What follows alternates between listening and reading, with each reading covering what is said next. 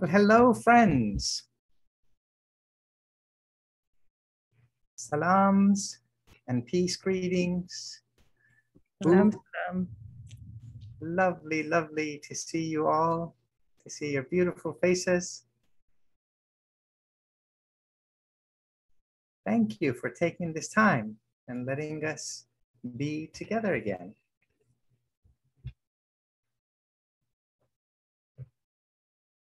If you are just getting settled in and you wanted to grab your virtual cup of chai, of drink of choice, feel free to do that as we're waiting for our friends to join in.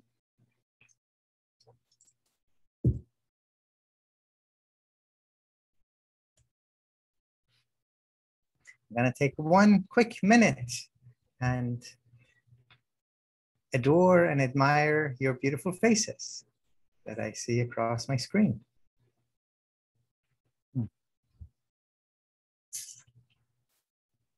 There are some of you who are very well known to me in person, and I've had the great joy of knowing you, with some of you journeying together, traveling together, having spent time in person together.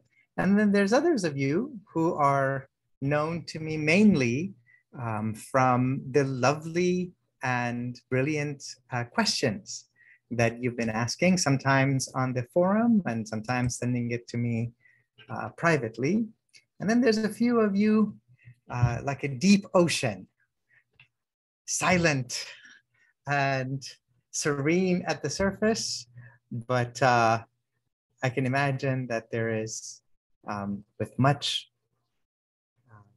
wisdom and excitement underneath. So this is a joy to see you. I mentioned that I invited you to grab your drink of choice, and we have met when the drink of choice for me has been a warm cup of tea. We have met when it has been iced tea. We met during the holy month of Ramadan, where the cup of tea was empty.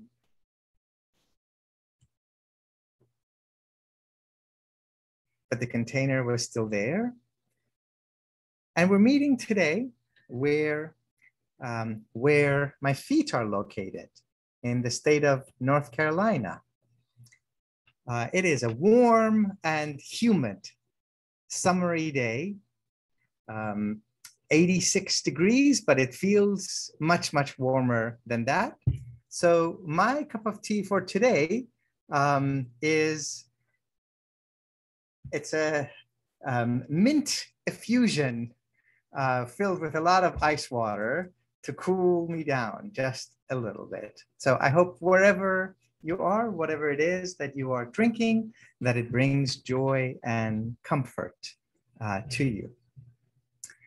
So I think what I would love to do for today would be to get us going a little bit. And unlike some of the previous sessions, to be sure to leave quite a lot of time for you to ask some of your questions. So one of the things that I would invite you and us to do to make sure that we actually get to some of those questions is don't wait until the last moment. Feel free to go ahead and type in the chat line some of those questions that you would love to see us engage. By the way, it's a humbling reminder that we've got friends for whom this is 4 o'clock in the morning. And then we have friends for whom it's now the middle of winter, right? Some of our friends from Australia who are joining us are mentioning that it is many degrees, 7 degrees Celsius, which is a chilly sort of a time. So What a humbling reminder that even when we think that we have an experience of reality, that it is 2 p.m. where I am and it is a hot and summery day, well, that's true where I am. And there's a vast universe, and this is only in the seen and the tangible realm. There are other places within this very seen and tangible universe where the seasons are complementary, and there are untold galaxies. As we are told, there are more galaxies in this world than there are grains of sand on all the beaches of the earth.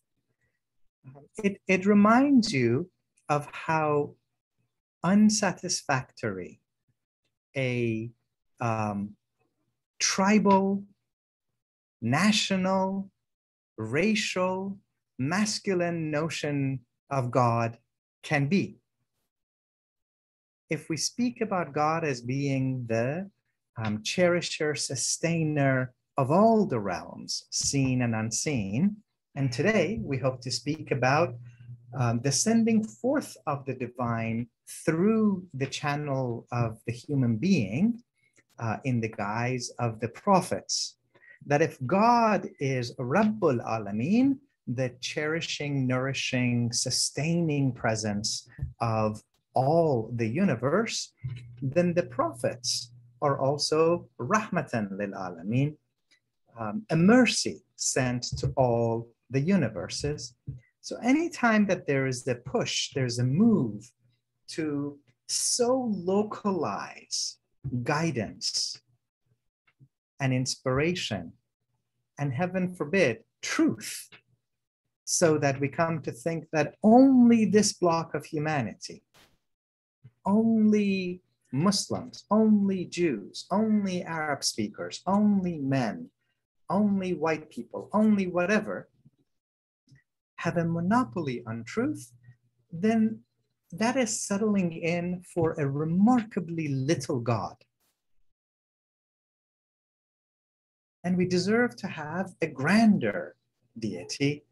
That's the very first step of the prayers, is you begin by raising your hand, Allahu Akbar. God is not only great, God is greater than whatever it is that I have conceived, and indeed God is supreme. So on one hand, yes, we need to have these stories and these allegories, these beautiful teachings, all of these wonderful metaphors to conceive of the divine. And then it's a little bit like your cup. You take it in your hand, you take a sip from that metaphor, and then you put it down. We don't come to confuse that the sum total of all the water in this world is what I have in my cup.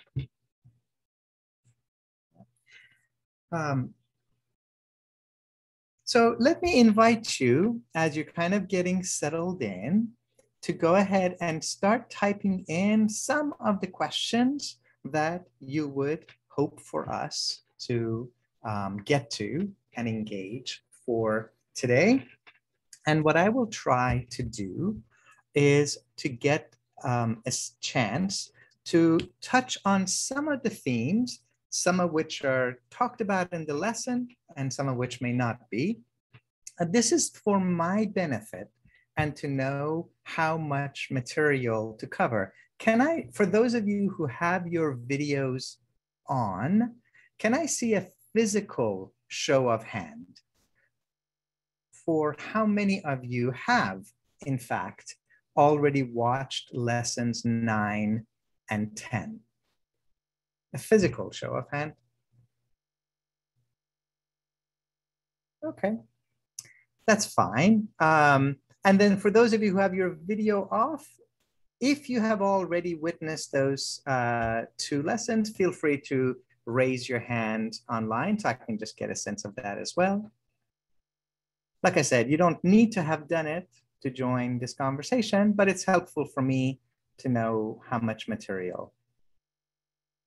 All right, that's again quite helpful. Thank you. You can put your hands down. All right. So let's begin by going through some of this kind of material. And I'll start with certain themes that might have been hinted at in the lessons, but we didn't get to go over them.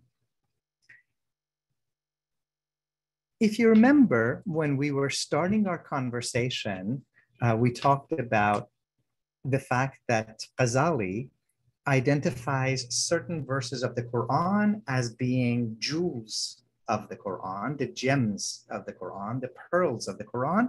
And he talks about the Arabic language as being like that outer shell that protects the pearl.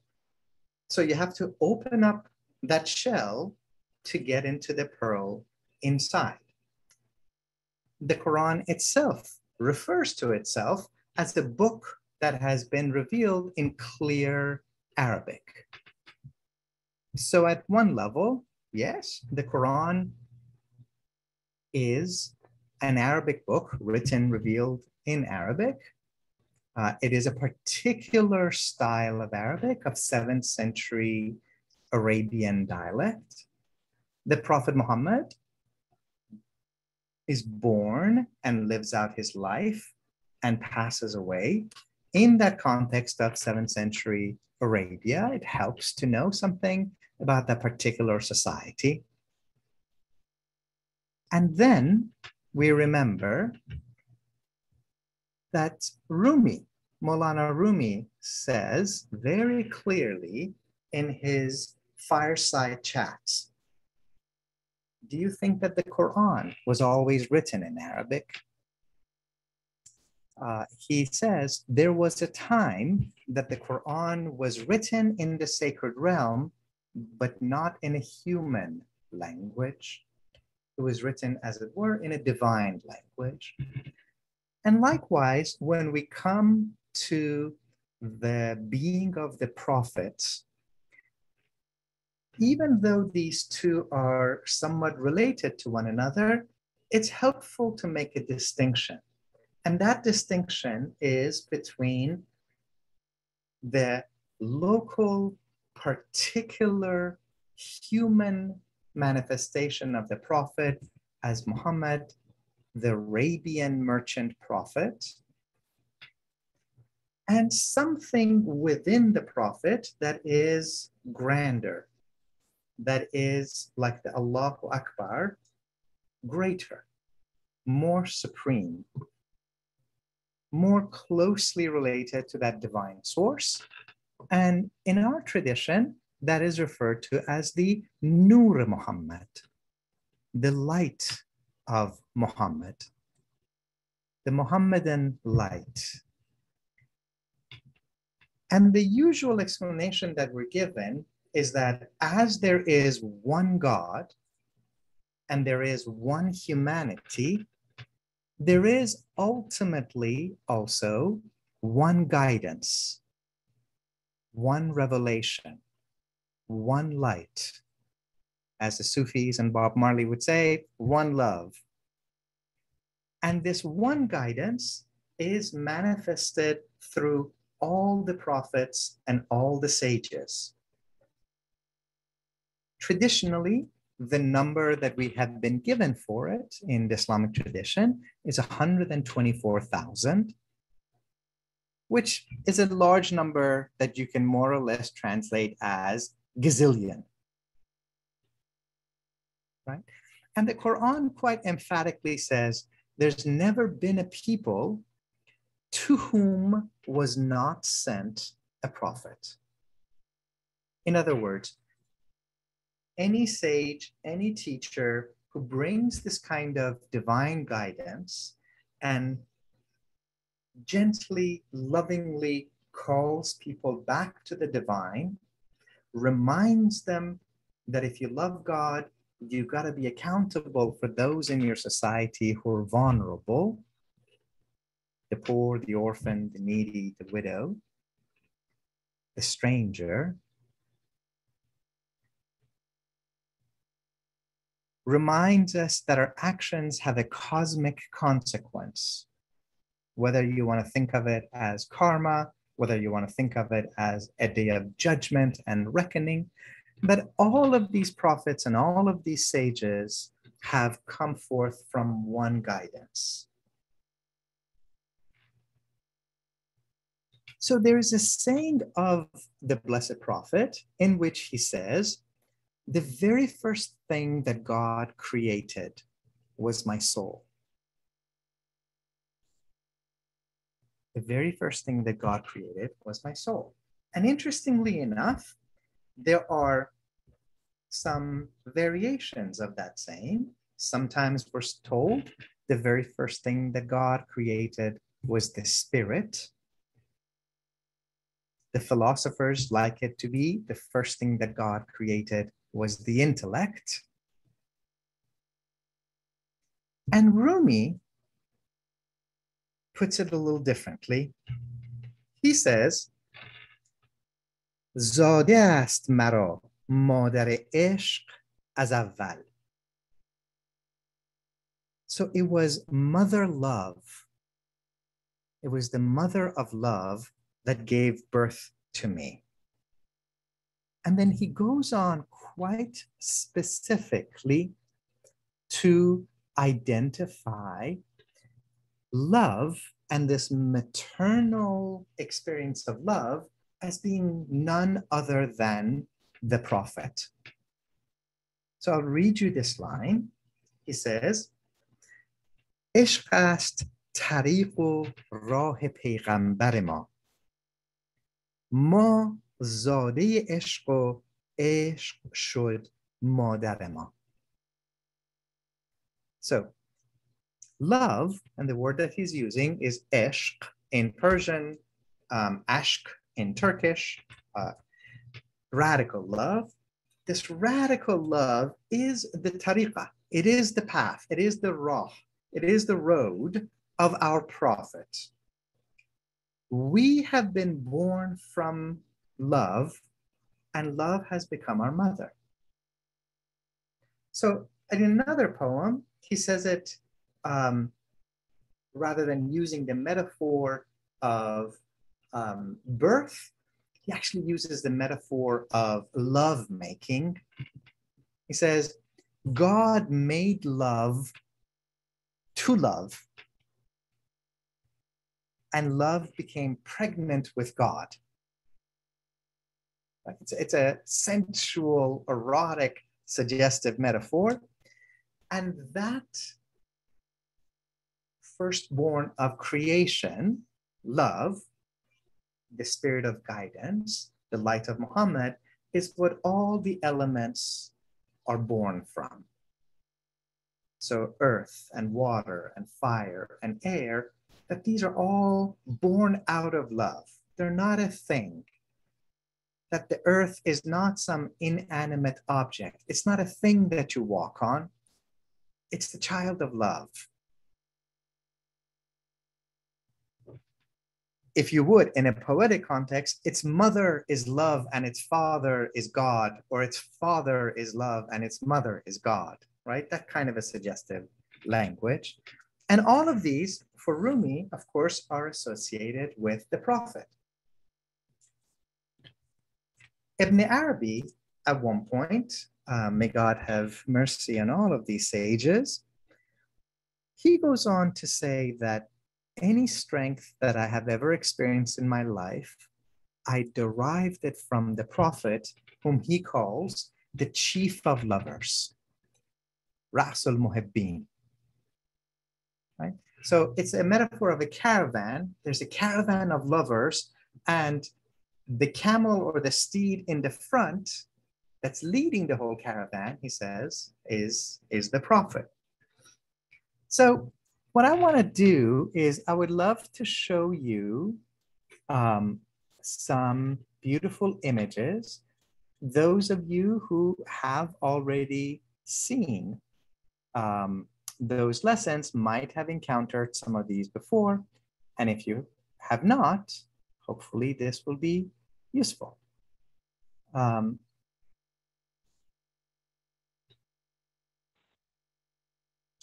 sure the sound is on. Yep. Okay.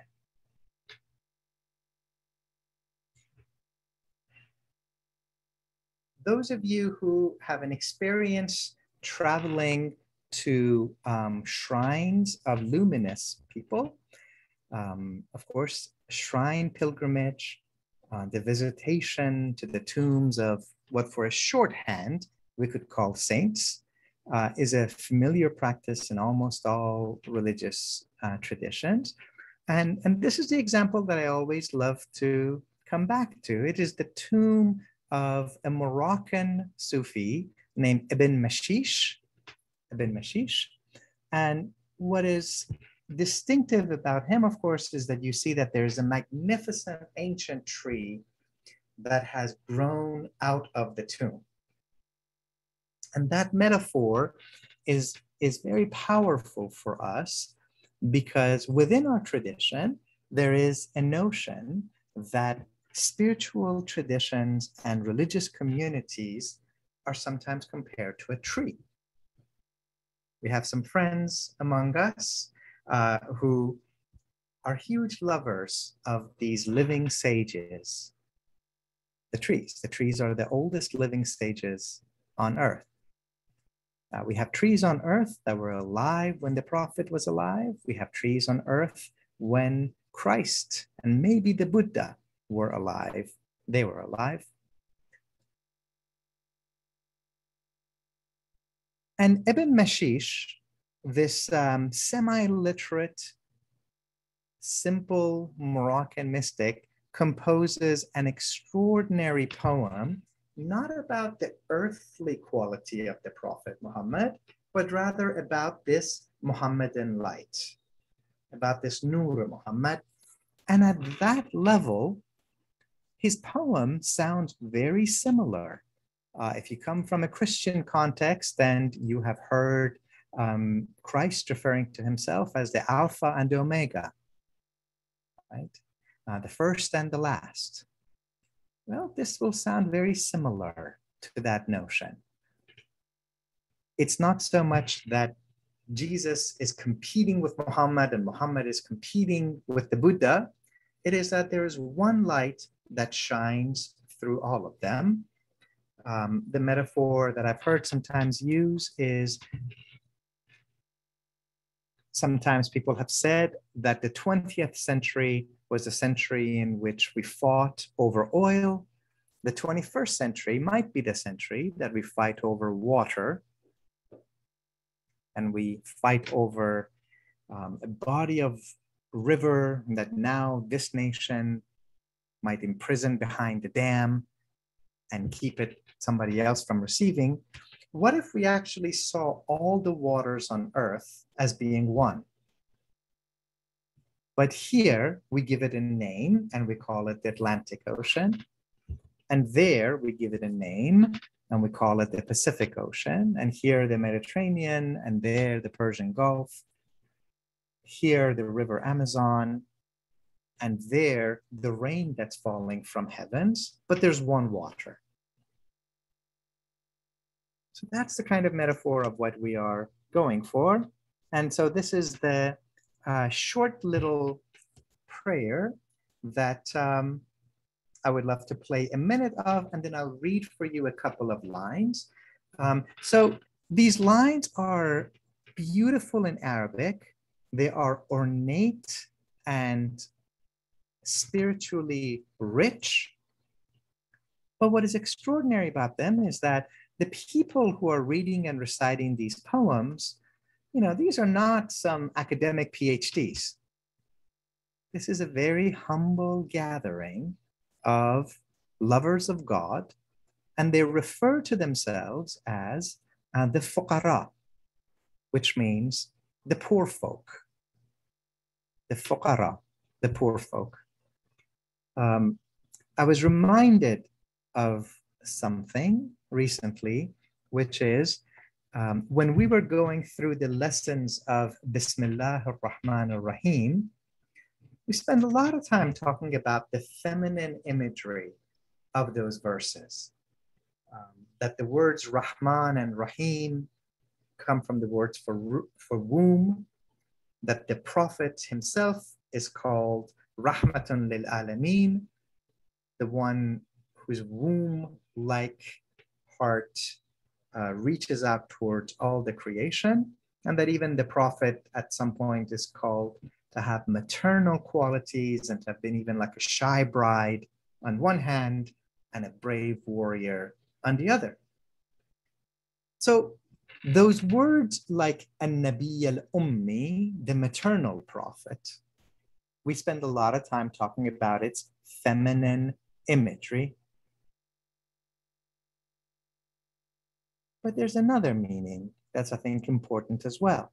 When you read a lot of the commentaries and even some Qur'an translations, when they get to that phrase, an-nabi al-ummi, and I'll put this in the chat line as well, an-nabi al-ummi, rather than translating it as the unlettered prophet, or astaghfirullah, my least favorite translation, the illiterate prophet, the translation that they prefer, and some commentaries agree with this, is the prophet for the everyday people, the common folks prophet, the folksy prophet, the earthy prophet, the humble prophet.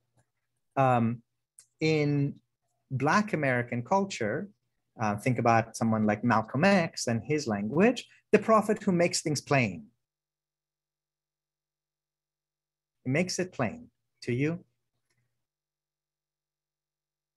And that notion that the prophet represents a reconciliation of two rather different qualities. On one hand, the light of the prophet, the soul of the prophet, is the very first thing created by God.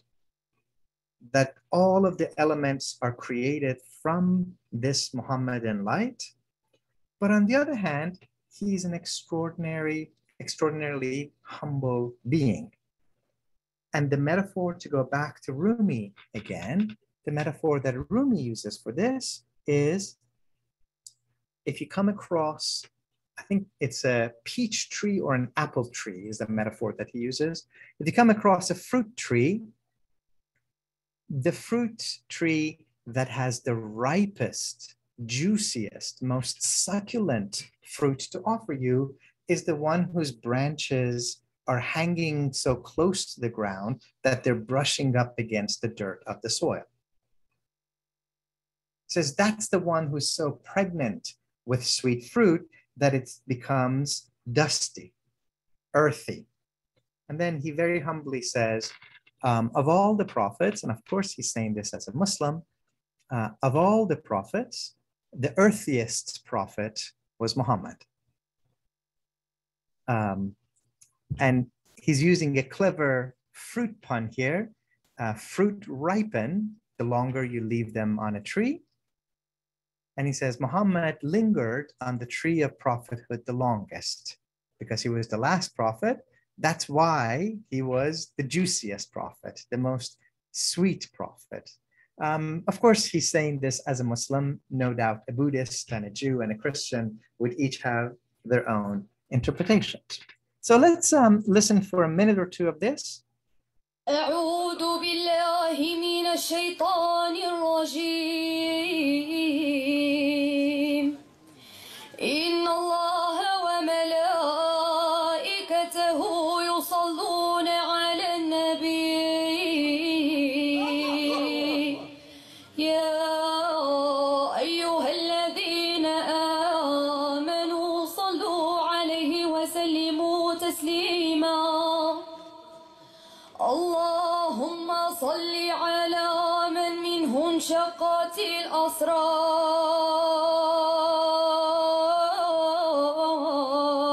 الأسرار وانفلقت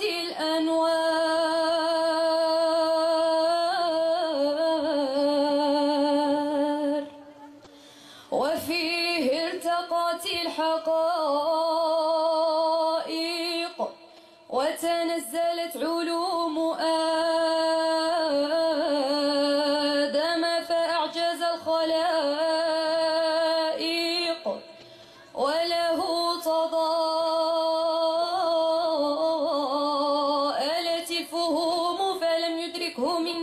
سابق ولا لاحق فرياض الملكوت بزهر جماله مونقاه وحياض الجبروت بفيض أنواره متدفقاه ولا شيء إلا وهو به منوط إذ لولا الواسطة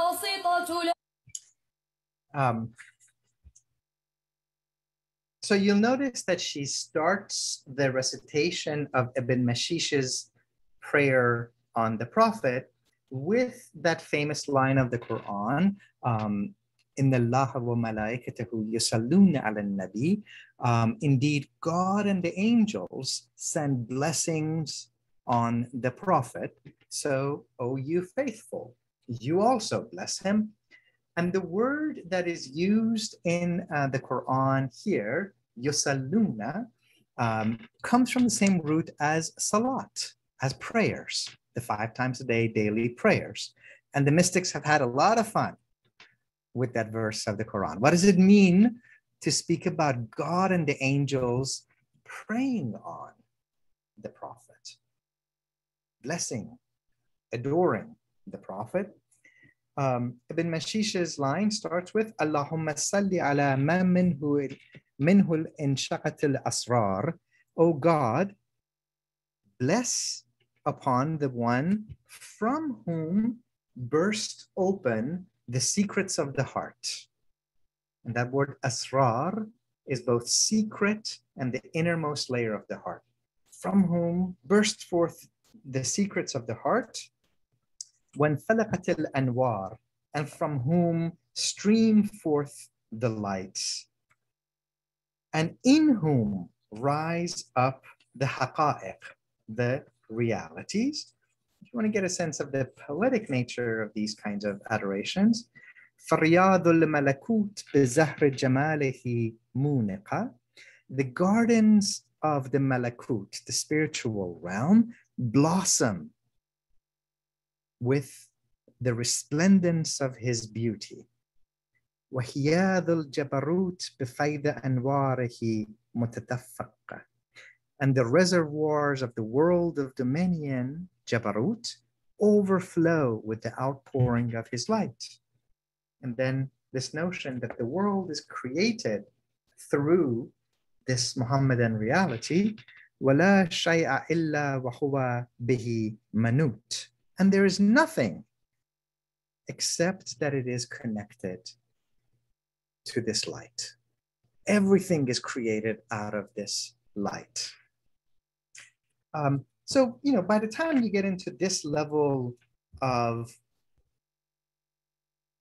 seeing something in the Prophet beyond his earthly creature, we are far, far beyond the simple notion that Muhammad is just a man, just a man, just a man who happened to have been blessed with the Quran, right? We're talking about a being of cosmic significance. And to that extent, Muhammad becomes a stand-in for all of the prophets and all of the sages. And I think the last thing that I want to say before turning to your questions was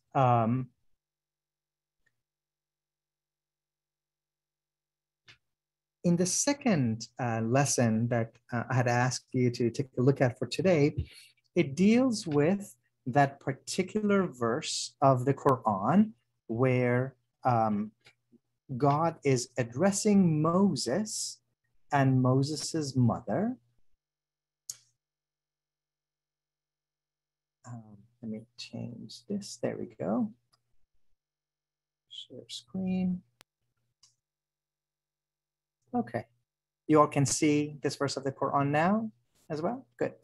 And in particular, when Moses's mother, in this great moment of anxiety, is told to put him in a little chest, in a bassinet, and to trust that chest into the river, and that the river is going to take him to the Pharaoh but God is going to watch over, to protect Moses. And there's this particular verse here. وَلْقَيْتُ عَلَيْكَ مَحَبَّةً مِّنِّي وَلِتُصْنَعْ عَلَى عَيْنِي. Right? Those of us who have found a home in the Chishti order and the legacy of Hazrat Inayat Khan, you know that Hazrat Inayat Khan and Pir Vilayat have been very fond of this verse of the Quran. They come back to it again and again. في اليم فليلقه اليم بالساحل يأخذه عدو لي وعدو له وألقيت عليك محبة مني ولتصنع على عيني إذ تمشي. Right? And so the significance of this verse is, this is one of the places in the Quran, though not the only, not the only place where we see God talking about casting a glance of love towards someone. That God is going to cast this glance of mahabba, of loving kindness, towards Moses, and that he's going to be shaped and fashioned according to that glance. And I want to end the portion that I speak about here is about this notion of a glance, of a love glance. I've mentioned this in some of the lessons before. This is unfortunately one of the indications that we have of how impoverished so many of these spiritual teachings have come to be in a modern day, whereas this word nazar, which is the common word for a glance in Arabic and Persian and Turkish and probably some other Islamic languages, in modern Muslim cultures, it means almost exclusively evil eye. So if you go shopping in the bazaars of Istanbul and you ask for a nazar, what they give you is this. They give you an evil eye amulet to ward off the evil eye. And all around the Mediterranean, you will find things like this. The hand of Fatima, the Hamsa, Muslims, Christians, and Jews all have it. And the common theme is that there's an eye-like creature that is in the middle of this. And the idea is that someone goes to give you the evil eye, and this amulet that you're hanging somewhere near you, instead of their negative energy entering your soul through your eyes, the amulet distracts them and they direct their energy towards this. And so therefore they catch the evil eye and you're safe. And perhaps there is a wisdom to that as well. What I find so interesting is when you read Sufi manuals, the lives of the saints, the lives of the prophets, it has nothing to do with evil eye, with a glance with negative energy, and it has everything to do with what the Quran talks about, the glance of God. And many Sufi teachers talk about there are times in your life that you experience this loving glance. Many of you know that my wife Karina and I have been blessed with a beautiful baby. She will soon be 4 months old. And it's really, you know, whenever you think that you're making great progress on the spiritual path, all you have to do is to take a look at this 4-month-old baby, because literally every single time that she looks at her mom, she smiles. And it's not like one of those fake polite smiles. It is like joy. It's like, I can't take it. It's like the love just takes over her whole being. And if she's glancing at Usually it's the mom. Every now and then it's the baba as well. The mama has an advantage that I don't. Two of them, to be precise. She never looks away. She never gets tired of that love glance, right? If we were all in the same room and I asked you to turn to the person next to you and love glance them, most people last about 5 seconds before you start to giggle uncomfortably and turn away. That's the way that the Mi'raj, the heavenly ascension, is described in the Qur'an, that when the Prophet reaches the highest realm of paradise and he has his eternal moment with God, his eyes do not turn away. He remains directly fixed upon the divine. And of course, the Quran says it wasn't with the eye of the head that he saw God, but rather with the fuad, with the eye of the heart. So babies have this love glance. Sometimes when love is particularly new, you see lovers and beloveds lost in each other's gaze. You hope and pray for them that it lingers for decades.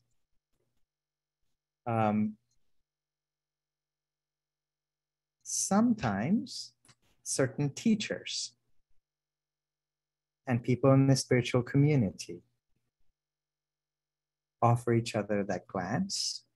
Many people describe the first time that they meet their teacher having that feeling of having come home, having come to a home that maybe they never knew before. And as I've recently learned to expand my understanding of this, nor is the love glance restricted to the human realm. We have a beautiful puppy, RG boy, as we call him. And RG boy is a good dog. He is a good dog, and he knows that he's a good dog. And RG boy gives you not a puppy eye glance, but a love glance. And he will sit with his head buried between his paws and love glance you from across the room. And if you walk across the room, he will follow you with his eyes. And if you walk back, he will watch you walk back, and he will not turn away. So babies have a love glance. Lovers and beloveds have a love glance. People in the spiritual community have a love glance, and you can have that same love glance with animals that you love and they love you.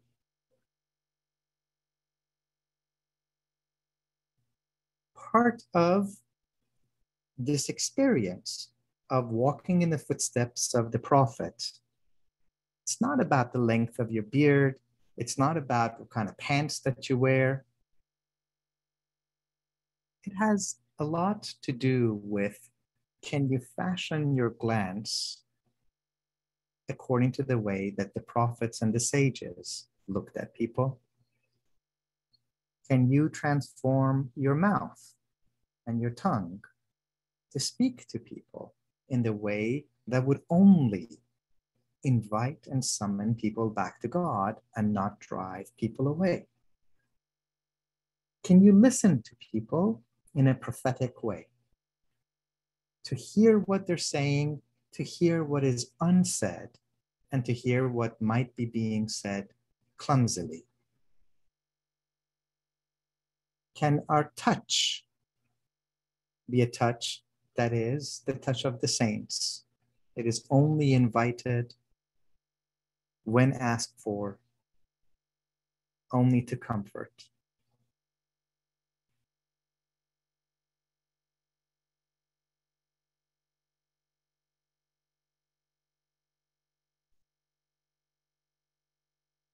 All of this brings us to this notion, to this reality, that just as the light of Muhammad chose to find in the body of Christ in the body of the Buddha, in the body of Muhammad, an earthly home, that your body is also a necessary part of your spiritual path. The body is not a suitcase. Body is not just something that you discard in order to be spiritually alive and liberated. The body is a training ground and a means of beautification. It's a channel for grace and for beauty, for gentleness into this realm. So to honor your body, to honor your senses, to honor your sight, far before you even think about the impact that it has on somebody else, to be not just mindful, but heartful of what is flowing through you, through us, inshallah. Let's pause here, and I keep waiting for you all to type some questions in the chat line. And so I'll start going through them. Feel free to keep typing, and we'll try to get to them. I see that there's a wonderful question from Imam Salim. Can I ask you to read your question if you're still, yeah, I see you right there.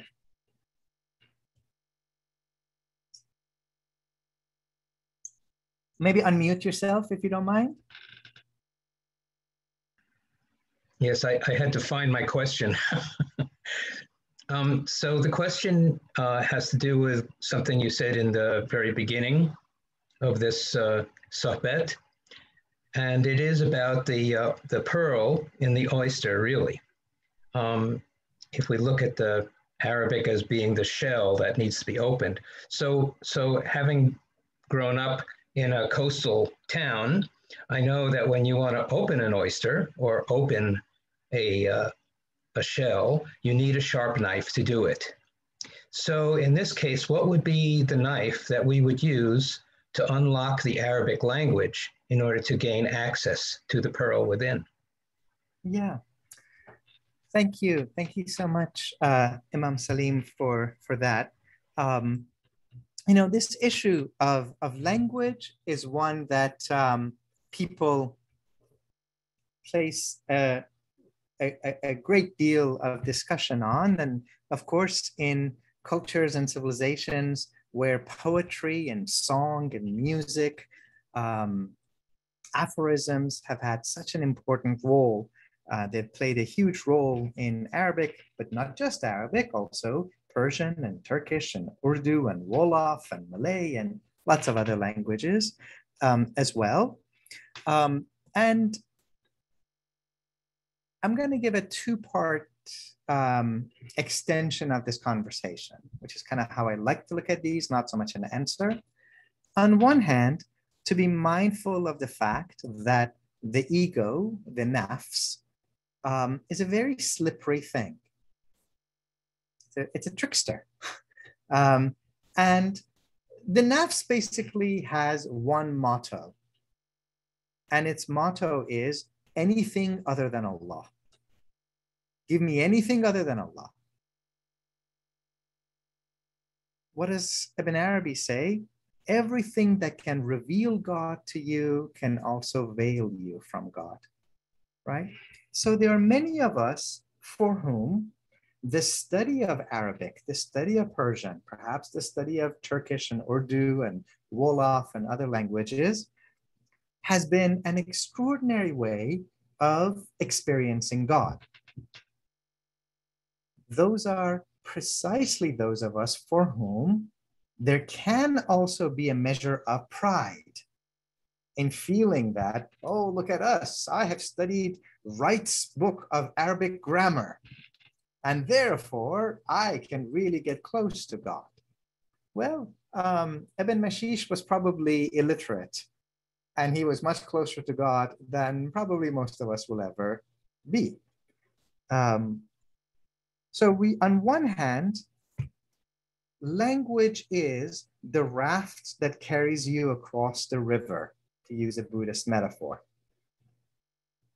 If you get on the raft of Arabic and Persian and Turkish and Hebrew and Sanskrit, and you get to the other side of the river, Mazel tov, Alhamdulillah, Tebrikler, Mabruk, Afarin, and leave the boat. Because God doesn't speak Arabic, nor God speaks Persian or Turkish. So on one hand, to make sure that we don't make an idol of this study of language, many Sufis have said there's only two people in the Quran who are promised hellfire. Abu Lahab, the Prophet's uncle, and his wife. And they're both native Arabic speakers. Just because you speak Arabic doesn't mean that the secrets of the Quran will be unveiled upon you, right? That's on one hand. On the other hand, we live in a really weird age. And the weirdness of the age is, I mean, look at us. We are 62 friends right now. We got some of us in North America. We got some friends in the UK. We got some friends in Sweden. We got some friends in Australia. I don't know where else some friends are at right now. We can go on some website and we can find Sufi books and download them, sometimes translated from all these different languages and sources. And we spend a lot of time arguing over the linguistic meanings of certain verses of scripture.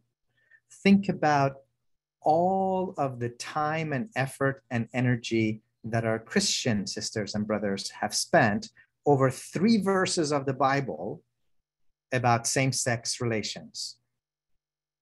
And think about all the time that we as Muslims have spent arguing over chapter 4, verse 34 of the Qur'an, right? Which some people call the wife-beating verse of the Qur'an. What if, and this is just a suggestion, what if a 1/10, a 1/100th of the energy that people spend in linguistic analysis of those verses, we would spend going to the people who have become the walking Quran, the breathing Quran, the living Quran. That's what the Prophet himself was called by his wife, the walking Quran. If you have a question about what a verse means, go to the people who don't speak about the teaching. Their very breath has become the teaching.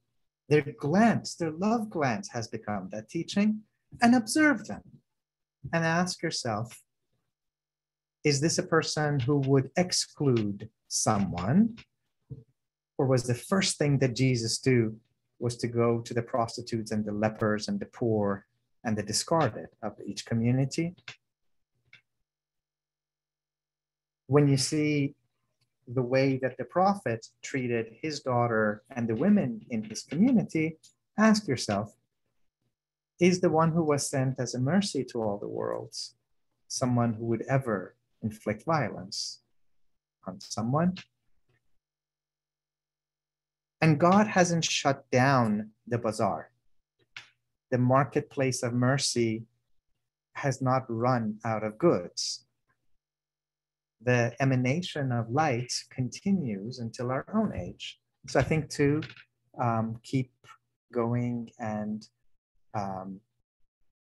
visiting them. So thank you so much for that wonderful question. And this is just an extension of it. There's a question from a friend, and I'm gonna guess that because they sent it to me directly, that maybe they would not mind if I just shared the question. And they're talking about how to exercise greater humility in their salat, in their prayers, and that there's a lot of feelings of perhaps shame and guilt and anger that tend to come up. Again, this is not an answer. It's just let's walk together. Let's journey together. And a couple of observations. Sometimes when people begin progressing deeper on any kind of a spiritual practice, there is a level of softening of the heart, of unearthing what has been buried below. And that burial itself is sometimes a survival mechanism. And you might discover a lot of these kinds of pain and resentment. And there, I think what I always encourage us to do is to take that pain and sit with it, rather than looking to banish it or to deny it, or least helpful of all, I shouldn't be feeling this way. Almost have a level of curiosity about it. Oh, that's kind of interesting. Where have you come from? Where have you been? What have you experienced? And the hope that I would love to share with you is that underneath that anger, there is a still, serene ocean.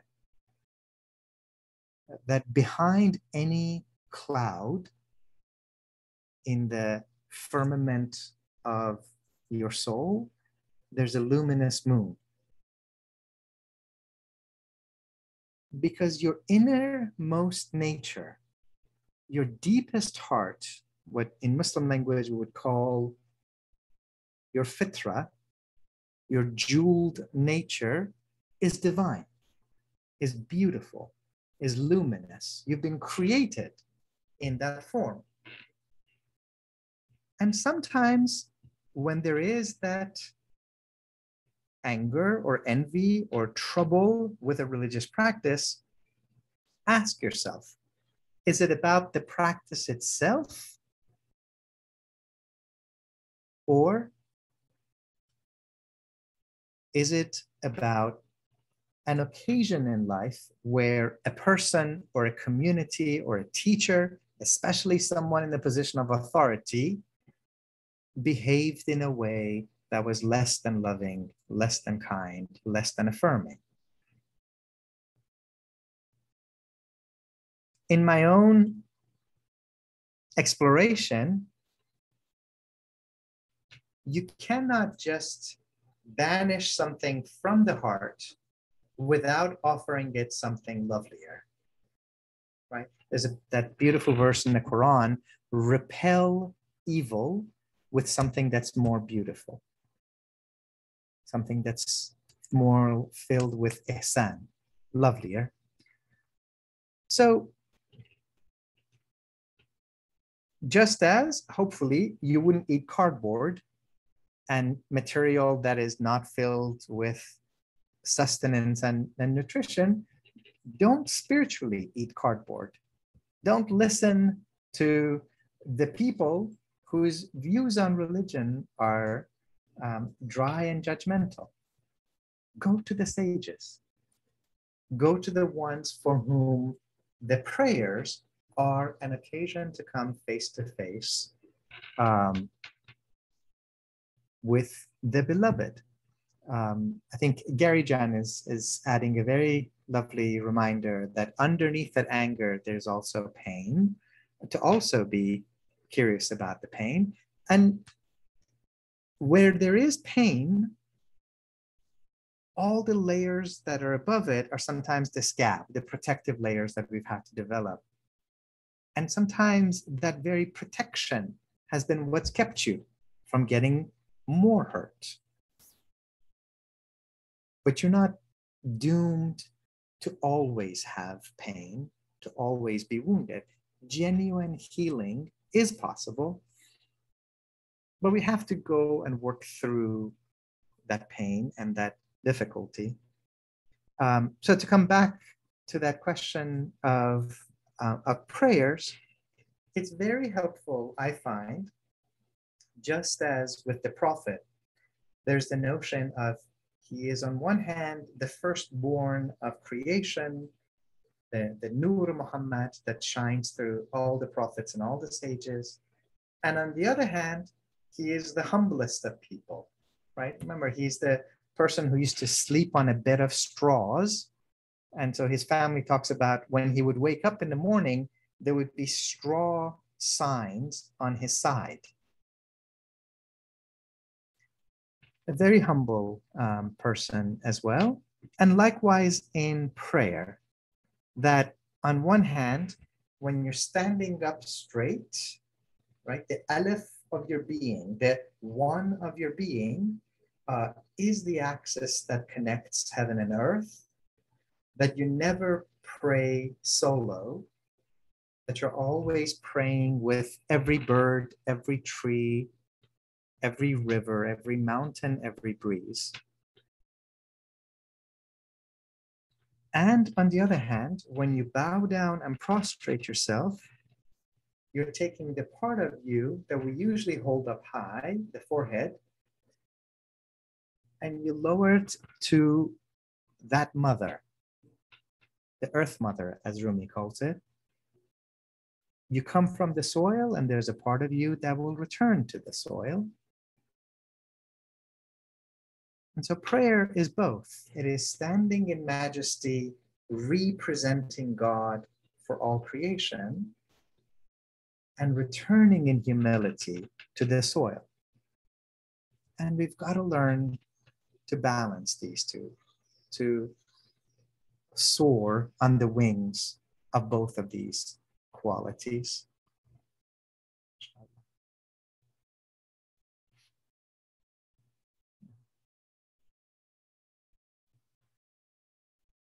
I'm mindful of the time. I'm mindful of having us been together for an hour. So let me leave us with one more Rumi anecdote. No doubt many of you have heard this, but it connects to what we were just talking about. In Maulana's own lifetime, his reputation had spread far and wide, not only as a poet and as a teacher and as a scholar, but as a great sage, as a lover of God. So we're told that there was a monk, a Christian monk, Greek Orthodox monk, who lived in what was at that time Constantinople. Constantinople had not yet become Istanbul, who hears about this great lover of God in Konya. And even though they were from different religious traditions, he journeys from Constantinople all the way to Konya. If you go by bus today, it's about a 10-hour bus ride. So imagine in the 13th century on a caravan, how long that journey was. And so the monk travels and he comes all the way to Konya, might have taken him a few weeks. And he asks for Maulana Rumi, and he goes in and he sees one upon whose countenance there is a light. And so he goes up to him and says, "Are you Maulana?" He's like, "Yes." And the monk, out of love and respect and adoration, bows down to Rumi. And he says, "I stayed bowing down to him for 10, 15 seconds to show my respect for him. And then I got up to start talking to him, and I saw that he was still bowing down to me. So he goes back down. He says, I stayed down for 10 more seconds, and then I got up to start asking my questions, and I saw that he was still bowing down to me. So I went back down." The monk says, 33 times I lifted up my head, and 33 times I saw that he was still bowing down to me. And then the monk does this thing that in the medieval tradition is the equivalent of, "I can't take it anymore," which is like he takes his shirt and he like rips it, right? He rips this front part of his chest, is like, ah, and he goes, where do you get this humility from? After all, and this is the monk's own language, not what Rumi's using, says, I'm just an infidel, right? I'm not even one of your religious community. Where do you get this humility from? And the only thing that Maulana Rumi says is, this is the way of our Sultan, by which he means the Prophet Muhammad.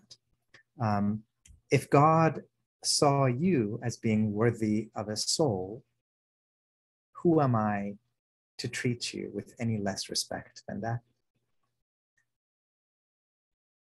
And because this is a Rumi story and a Muslim story, the monk is like, I want to be a Muslim Sufi too, you know? So all the stories kind of end that way.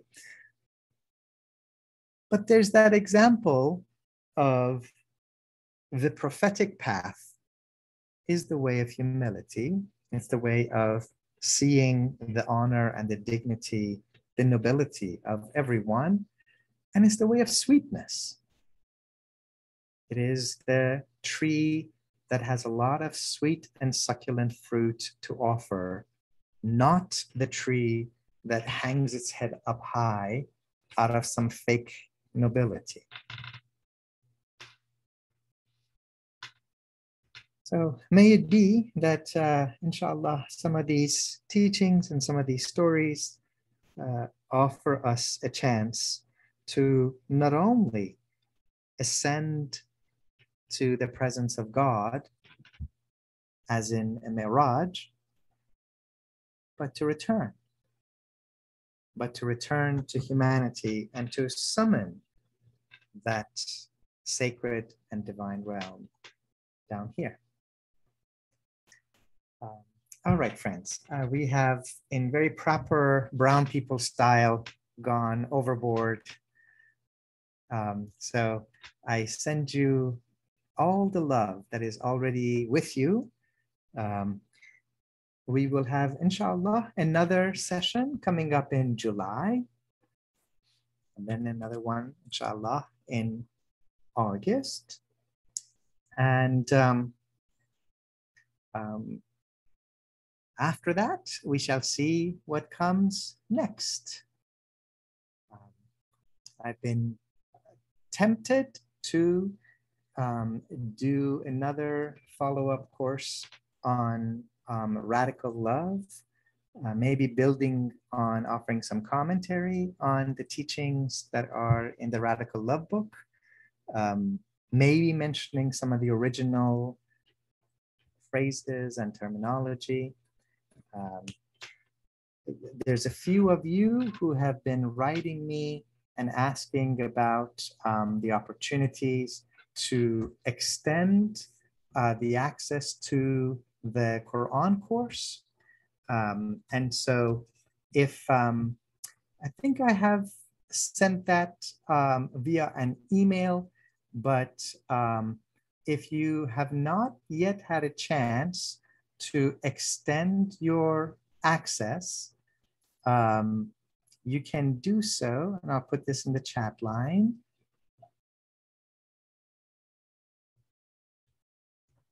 Yeah.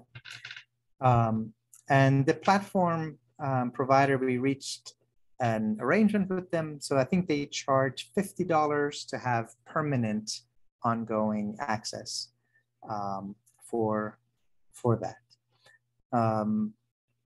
that service. And sometime in the future, there's a couple of other courses that I've been hoping and dreaming about, but as all of us who love to cook know, the best tasting foods are the ones that are slow cooked. So they take a good while. There is there may someday, inshallah, be one on the mystical statements of the Prophet, so that you can really come to, inshallah, have a greater intimacy with that aspect of the Prophet beyond the sort of usual kind of hadith books. So the kind of hadith statements that Rumi and Ibn Arabi and others would cite from the Prophet. I have to tell you a joke. I know we're over time, but I have to tell you a joke. There's this wonderful Persian saint named Kharaqani that I'm so fond of, and some of you have heard me talk about from time to time. He has one book, and it's a short little book. And the book has 10 chapters. And chapter 3 is mystical sayings of the Prophet. There's one copy of this manuscript in the whole world. Of course, it's in the British Library in London. Of course, where else would it be? Kharaqani must have a wicked sense of humor. The book is a few hundred pages long. Chapter 3 is blank.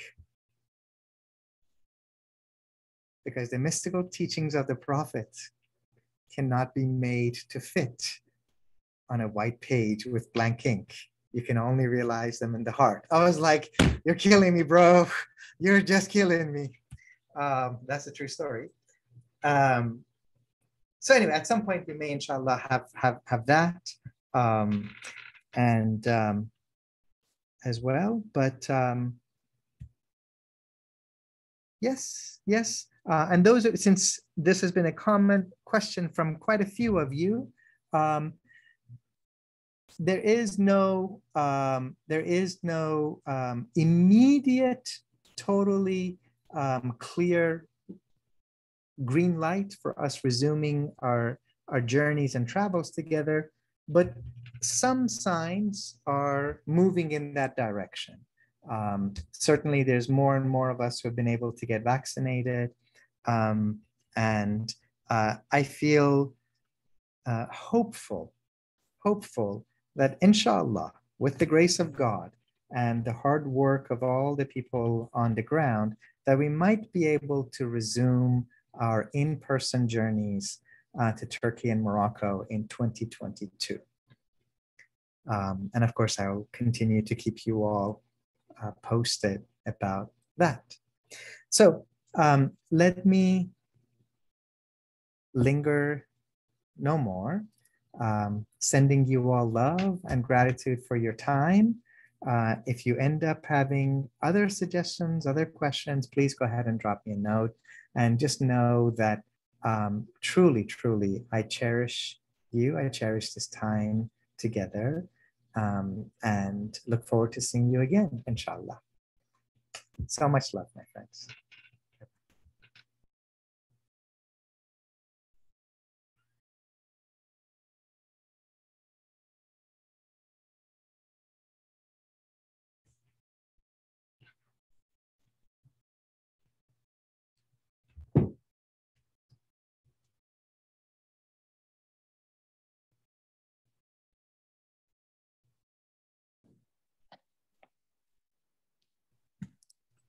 خیلی متشکرم. خواهش میکنم لطف شما رو میرسونه. امید جان thank you so much عزیزم. خواهش میکنم اکبر جان، لطف داریم واقعا. خدا نگهدارت عزیزم. به سلامت.